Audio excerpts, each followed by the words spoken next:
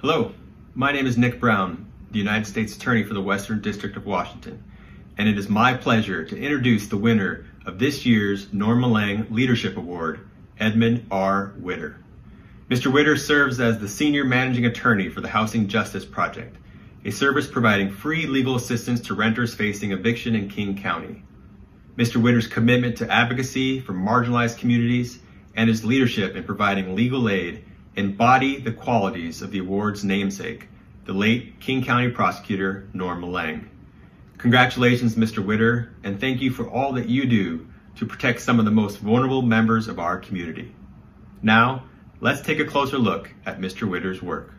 Edmund is a fierce advocate for tenants, not just King County, but all over Washington state.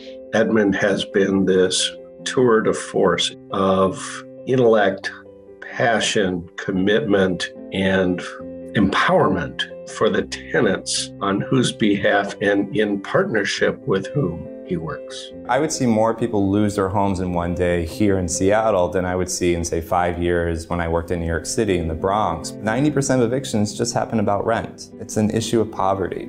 So we're having families, most of whom are losing their homes because of 1 month or less in rent. So they're falling behind due to a temporary unemployment, they're falling behind because they have a medical emergency, and there was just no safety net there. And even worse, even if there was a safety net, our legal system was not built to be able to tolerate that. So one of the things I really wanted to do when I came out here was, well, let's try to change it. You know, I knew Norm and I know Edmund. And one of the things that both Norm and Edmund do very well is they build an empowered culture around a sense of justice-oriented mission. The legislature this past year enacted the nation's first law providing for appointed counsel for indigent tenants in eviction cases. And that law really was Edmund's handiwork, along with others, but his leadership was critical for effective, meaningful, and accountable tenant defense services. Edmund also understands civil legal aid values of access to justice and commitment to diversity and tackling systemic oppression. That's really a call to action for him. And I definitely see that in the way he has molded the Housing Justice Project.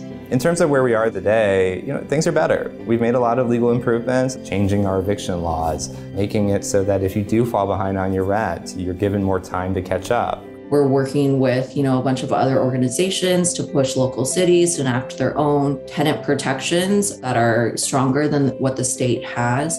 As we move out of the pandemic across the state, there are more than 150,000 renters potentially at risk of eviction. The renter population is disproportionately Black, Brown, Indigenous, and other people of color, and members of other communities that have very limited legal voice and economic power.